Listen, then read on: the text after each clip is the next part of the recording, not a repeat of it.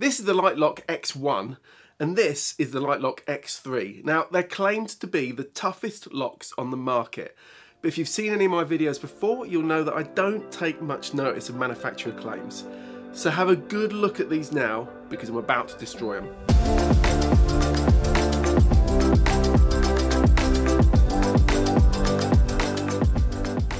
Now, motorcycle theft is real and you do have to be aware of it, but please don't let social media clickbait put you off owning a bike. I did some research recently based on data from 200,000 Bennett's motorcycle insurance customers and found that even using the most basic disc lock can reduce the chances of your bike being stolen by a factor of 3. And using heavy duty security can make a bike less likely to be stolen slightly than the average car. Now I'll put a link to that article in the description. I'm a member of the International Association of Auto Theft Investigators and I work with industry experts like the MCIA's Motorcycle Crime Reduction Group, Soul Secure, the Master Locksmiths Association, DataTag and many other independent security brands, not to mention serving and retired police officers. Now that means I can get the facts on bike theft and I can tell you that a very common form of theft is simply snapping a bike's steering lock, then pushing it away and leaving it for a while to see if it has a tracker. And while they wait, thieves will often lock the pinch bike themselves. But tool attacks do happen, and that's why your goal should be to make your bike more hassle to steal than the one next to it. Now of course bikes do get lifted into vans, so I'll be explaining later in the video how to make that much harder for a thief too. So anyway, let's get on with things and see how this Litelok X1 performs. It costs $149.99 and uses Litelok's own Baronium, which founder and CEO Professor Neil Barron told me is a ceramic composite that's fused into hardened steel. Now you can see the ridges of it here where I've trimmed some of the rubber coating that protects your bike's paint. I've trimmed some of that away. It weighs 1.73 kilograms and the internal dimensions of the shackle are 101 by 197 millimeters. And that's important as it means the lock can fit over the front wheel and tyre of my GS and my ZX6R. It won't quite go over the VFR 800, but you can use it over car spokes as they can be very hard to attack.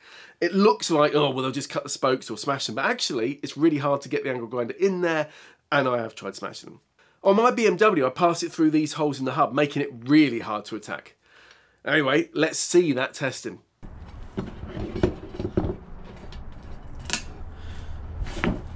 Unsurprisingly, my 42-inch bolt croppers did nothing but split the outer rubber of the Litelok X1.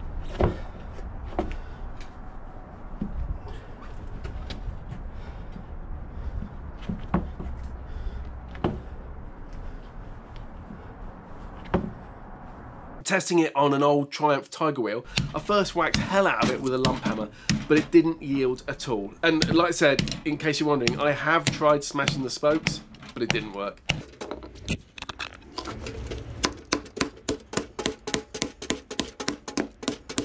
Really, a D-lock is likely to be attached to the bike, not laid on the ground. But just to check, I laid up a piece of old railway track and hit it repeatedly with a sledgehammer, just to make sure it wasn't brittle. Again, nothing but cosmetic damage.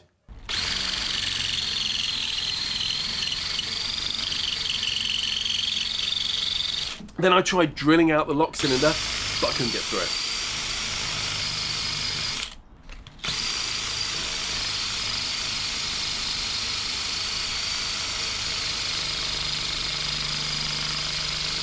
So finally, it was the angle grinder attack.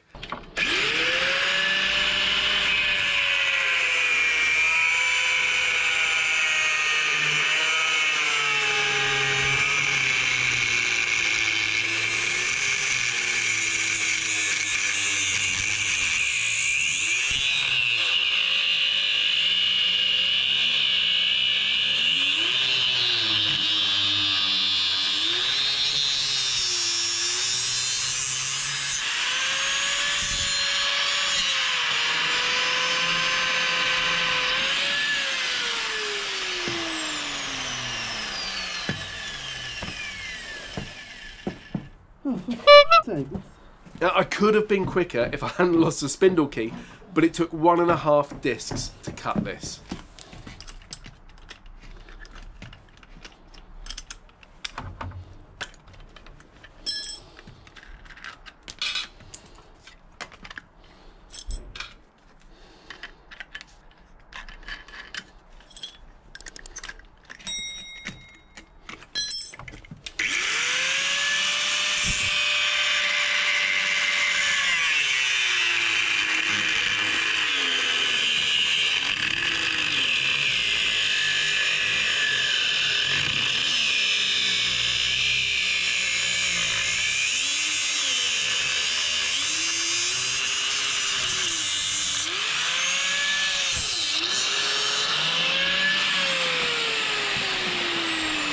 Now, I don't normally show real-time lock cutting, except where I have to discredit ridiculous claims like the 4.5 minutes to cut a 7mm chain that Fortnite posted. I did that one in 5 seconds.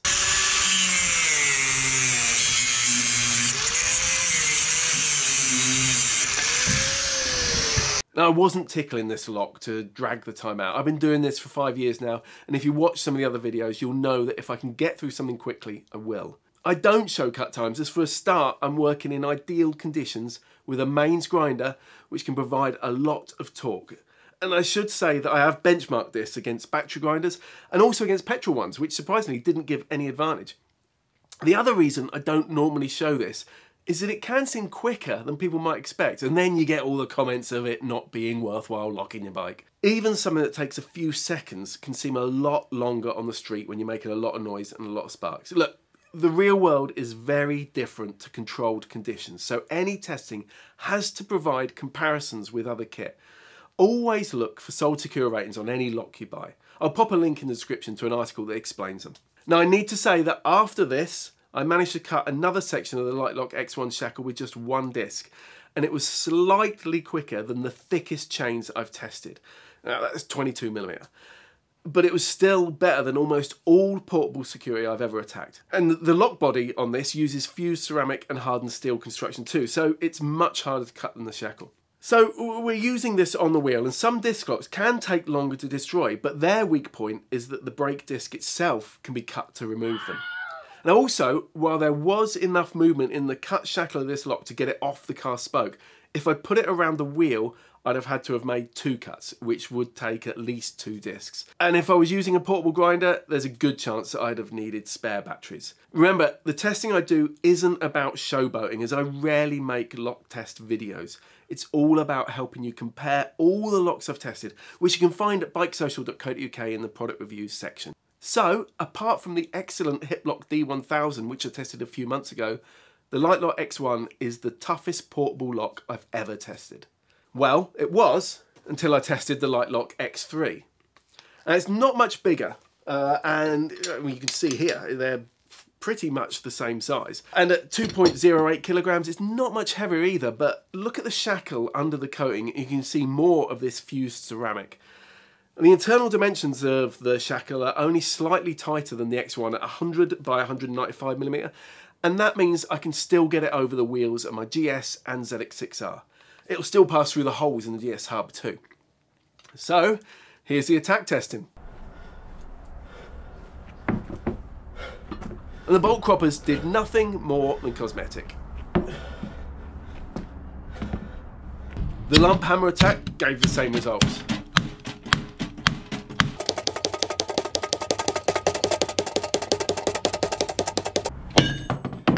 And the Litelok X3 was also only made to look a bit tatty by being smacked with a sledgehammer. I couldn't drill the lock out either, but you can see it looks different to the X1, and that's because it has an Abloy Sentry cylinder fitted, which is one of the most pick-resistant locks on the market. Now, I know what comments are coming, but lockpicking is not a thing in real-world motorcycle theft. As an entertaining sport, it's of interest to many people, and also as a way to promote a shop. But on the street, you're very, very unlikely to find scroats with picks, or even the tools that lockpicking lawyer and Bosnian Bill made. I've tried repeatedly to make contact with LPL, and our offer to work with him to show real-world lockpicking on the streets of London still stands. The tool of choice is the angle grinder. So here's what happened.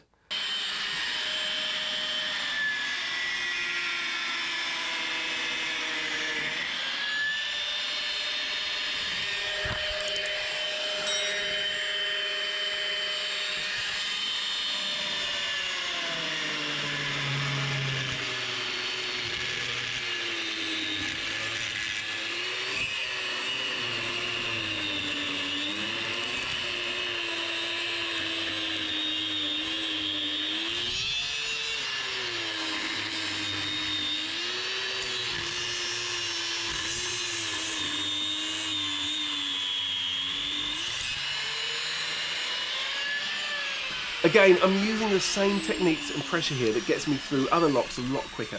I've no skin in this, and Litelok isn't paying us in any way for this content. This lock is just extremely well designed.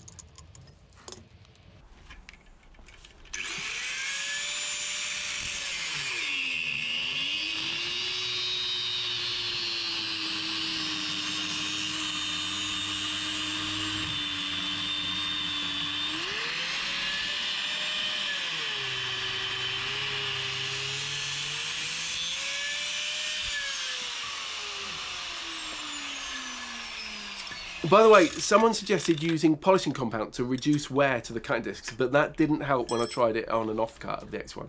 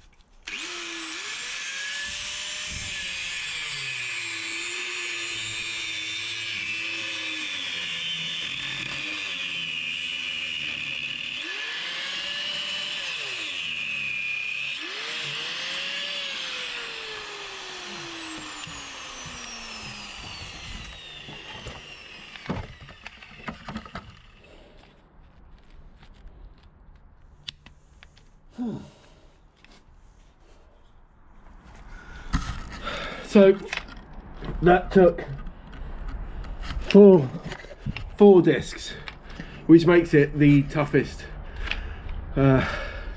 lock, chain, anything I've ever tested against an angle grinder. Yeah, I was impressed. What I didn't say there was that, again, if this had been over the wheel and tyre of the bike, or even on a thicker spoke, it'd have taken 2 cuts, so a good 8 discs. That's some serious protection. Now, this is all well and good, but this won't stop a couple of thieves picking your bike up and slinging it into the back of the van. For that, you have to tie the bike to something. And when you're out and about, a 40mm chain is going to be about the thickest you can carry before it gets too heavy. Actually, I just use this 11mm noose end chain as it rolls up small. You can see how you can get that under some seats. So it rolls up small and it's not too heavy. And it gives a reasonable amount of protection. I like this noose end because on a normal chain, you can imagine that's the length you'll get. On a noose end chain, if you imagine you wrap this around a lamppost, my arm, pass it through the noose, and you've got more length, as long as you can attach that to a lock. Now the X1 will just about squash through these links, but on both I've cut a piece of the rubbery coating off and now it fits easily. Obviously this chain is the weakest point of this setup, but any thief is going to have to cut the chain before they can move the bike. Then it still won't roll anywhere until they've got that lock off, and that is going to take a lot of work. It could be argued that the rear wheel is better to secure than the front, but it's very unusual to see bikes being pinched through having the wheels removed. And remember too that we're talking about portable security here, something that you're going to use when you're out and about touring or just popping out for the day. At home you can really go to town if you want, as you haven't got to lug everything about with you. So is this, the Litelok X3, better than the Hiplok D1000? That's still a brilliant lock, but there's no denying that the slightly larger capacity of the Liteloks makes them a little more versatile for motorbikes. This is the Hiplok I've been using for ages, and despite me removing the silicone sleeve, then wrapping it in tape to protect my bike's paint, it still won't fit over the wheel. With the silicone on, obviously it's a little bit thicker, and it looks a lot better than my tatty one. I took the silicone off though, because it would go through those holes in the hub of my GS, but with just the tape on, it goes through really easy, and that's how I've been using it. It's been great, and obviously I've been using it on cast spokes too, but the Litelok's got the edge with its size. Oh yeah, I painted the body of this red, and obviously it's got all chipped through use, so I'd be less likely to ride off with it fitted. I really hope that both Hiplok and Litelok start introducing some brightly coloured body options for motorbikes. Oh yeah, and if you want to see these busted light locks and you're going to Motorcycle Live this year, call in at the Bike Social stand and you can have a proper look at them. Come and have a chat with us. I'd love to talk to you about security or whatever you want to talk about, really. If you're a member of Bike Social, either through buying your insurance direct from Bennett's or you signed up at bikesocial.co.uk/join, we'll give you a free booklet with loads of exclusive offers and discounts that you can use at the show. And the Met Police rightly recommends a layered approach to security, which means using multiple devices to make your bike as awkward to steal as possible. The Litelok X1 and especially the X3 make it much, much harder than it could be to steal.